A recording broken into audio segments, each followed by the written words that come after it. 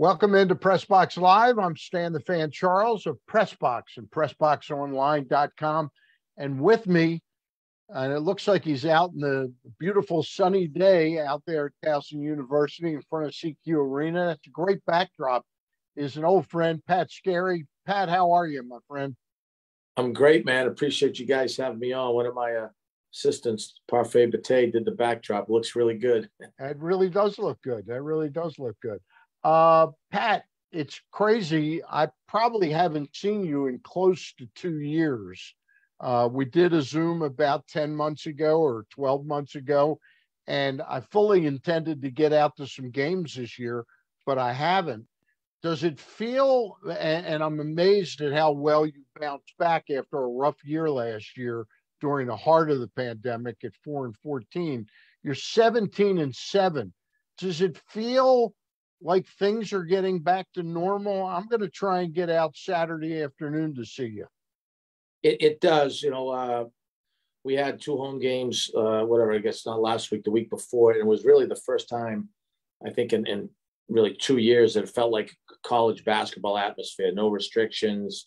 Yep. The band, there was energy in the building, and we're expecting more of that this week with a couple of home games. And for one, I'm not taking any of that for granted. I'm really appreciative of, after having gone through that last year, of just having some normalcy, having a good team, having a good staff, and then playing meaningful games in February and March. That's really what it's about, Stan. Well, it definitely looks like you're going to play some meaningful games. You got William and Mary tomorrow, which is Thursday the 10th at 5 o'clock, which is a little bit of an odd start time. Is there a reason behind that, or is that pandemic related that you're trying to get things, things over earlier? Good question, but no, the game was picked up by national television, CBS Sports, and we're expecting a good crowd, especially with the student body. We just had this game was picked up on national TV, and next Thursday at 6 o'clock at UNC Wilmington. So that's actually be our 8th national televised game this year. So it's the most in program history. So we're pretty excited about that. That's great. That's great. Now, Saturday afternoon at 2 o'clock, you play Elon College there. Are you 8-2 at home this year? I think, we're 8-2 at home, and we've been pretty good on the road too. I think we were top 2 or 3 in the country in road wins, and but we got to protect home this week. We're a game out of first, or a game and a half out of first. They're all Super Bowl type games. You got to execute at a high level, and your veteran guys, your guys you lean on, they got to play at a high level this time of year. So tell me a little bit about this year's club. I went over, I have not seen a game. That's why I'm looking forward to getting out there Saturday against Elon. It looks like you've got a world of depth. It looks like you got a lot of contributors. It's not one or two good players and the rest sort of supporting cast members. It seems like it's a very well-balanced team. It is, and it's a really, really great group of guys. I mean, as nice a group of guys I've ever been around. I think the first thing is we had 4 players coming back that played a lot of minutes in, Charles Thompson, Juwan Gray, Jason Gibson, and Nick Timberlake. And those guys are all playing well. More importantly, Timberlake, Gibson, and Gray all had major surgery last year. So they either couldn't make it through the season or right after had to have surgery. So the fact that they're healthy has helped us tremendously. The year before that, we won 19 games, and those guys played a big role. And then we've got good transfers. Cam Holden is a first-team All-League player. Terry Nolan, local guy, has had a really good year for us, and he's missed some games with a respiratory issue. We're hoping to have him back for the stretch. Chase Parr's helped us, big 6'10" guy, from Maryland native, from Mount Airy. And then Antonio Rizzuto has been a really good player for us from up the road in York, PA. So our transfers have fit in from day one. It's been seamless as far as just their attitude and their leadership. And it's helped. Like I said, we're not taking any of that for granted. It's a really good group of guys. Now, you've got a number, I counted like 5 contributing seniors right now. Are those guys part of this? When you say it's a great group of guys, that generally means everybody's pulling in the same direction. Are they showing a lot of senior leadership and having five of them? Is that like a bonus a little bit? They are definitely pulling in the same direction, and their experience, they've had successful game experience, and that's really helped. The interesting thing is, it'll be like in this day of the transfer portal, all of them can come back, except for Jawan Gray, who's in his sixth year. So we'll figure that out after. But we have some guys in school, and my thing now is, if a guy's earned it academically, let's recognize where he's at academically, whether he's a senior or a grad student. But I think your point about experience, the successful game experience, these are guys that, Nolan was a double-figure scorer at Bradley in GW. Chase Parr started at GW. Rizzuto made all-conference in the America East, and Holden made all-conference in the Ohio Valley. So these guys know what it's like to kind of be in the thick. It just seems like I've watched your teams over the years, and it always seems like you got one really good player, two or three decent players, and then there's a little bit of a drop off. This team looks like it's got 7 to 9 players deep. Is there a struggle at all to find them minutes?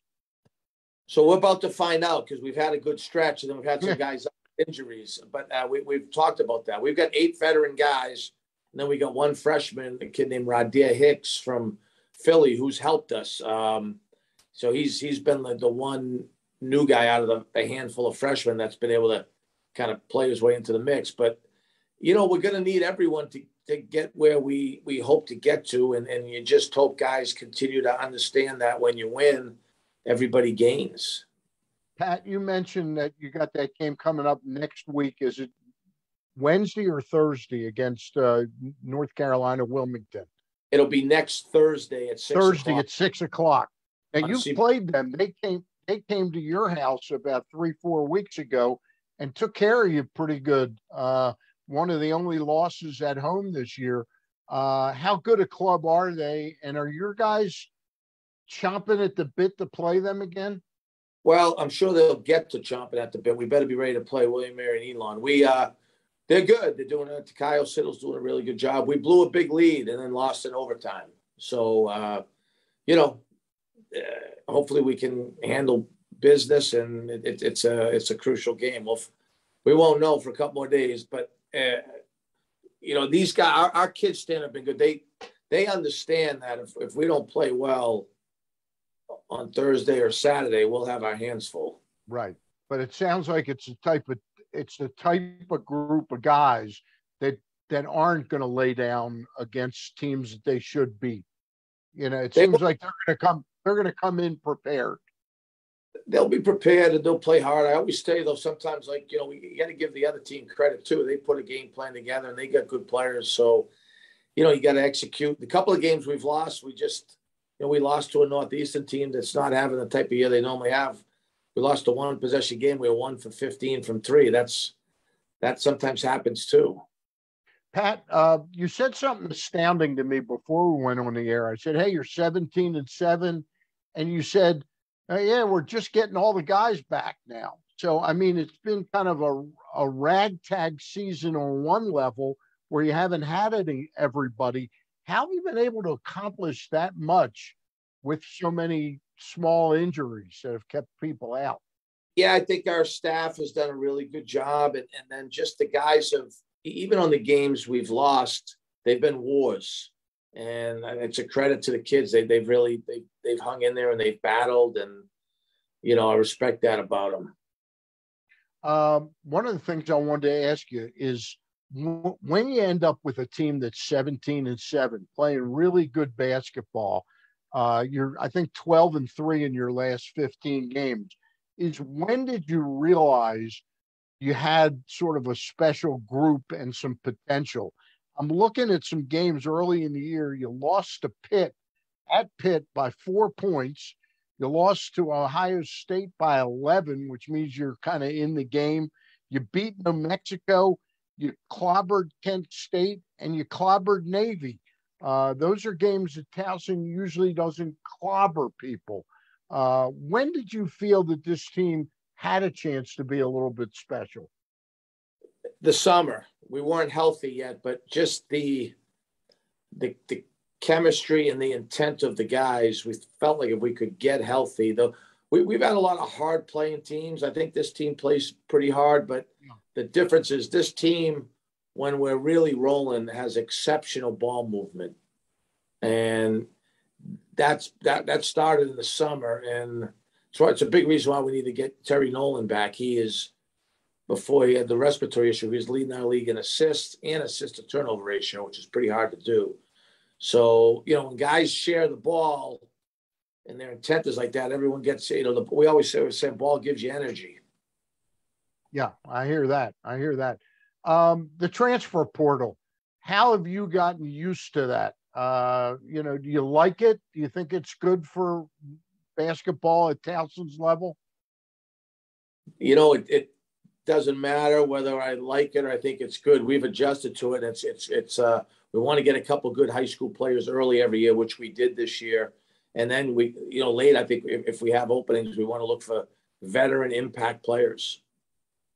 One thing I think some people forget, we are the only school, I still believe this is true, in the history of college basketball to take a transfer, and then he became a player of the year in the league with Jarrell Benjamin. So yeah, we pride ourselves on trying to really develop guys. And any transfers out there listening, this is a good place for you. How's Jarrell doing nowadays? What's he up to? Well, he had a good career playing, and it's that piece of stock made a little bit of money, and hopefully he's saved some of that. But he's as good as we've ever had. Coach, I've known you for now, we've known each other, 10, 11 years now here in Baltimore. I know you're a gym rat. You love the game of basketball. How much do you respect what Mike Krzyzewski has done as he's about to, turn out the lights on his coaching career? Have you been one of those guys that really has appreciated what he's done? I mean, it's the gold standard, right? It would be like going to Starbucks or Gatorade, right? I mean, it's, to do it that long at that high level, obviously he's the gold standard. It also speaks to his university and his administration, his athletic support staff, just how committed they are to having a successful product. Sometimes I think coaches get a little bit too much credit, Stan, when you win, and a little bit too much blame when you lose. I think when you're really connected all the way across campus, you can achieve special things. So is that like would Towson be doing the right thing to get behind you for about another 25 years? Well, I would love that. I'll tell you that. I have a great, my relationship with my president's great. She's a worker. She's sharp, and she's invested here. And, we've had a really good stretch of Towson athletics, and our university's on the rise. But we both know, like I said, we've had 8 national television appearances. There's nothing else at our university can get you on national TV 8 times. So, if we can be, I said this when I got hired, a front porch for the rest of our house, which is our university, that's really what we're aspiring to do. And hopefully we can do that at even a greater level, because we have a great place here at Towson University. I didn't intend to ask you this, but your athletic director, Timmy Leonard, has left the university, and Dan Crowley has taken over as an interim. How has Dan handled the job? Yeah, he's done a great job. I mean, those things are never easy. Tim did a good job, and Dan's done a good job. And, I've been fortunate to have good athletic directors and good presidents and good people here. And, it's really the like I said, it's the coaches. Sometimes you get too much credit when you win and too much blame when you lose. It's having good people around you, which we have here, which makes it most helpful and beneficial.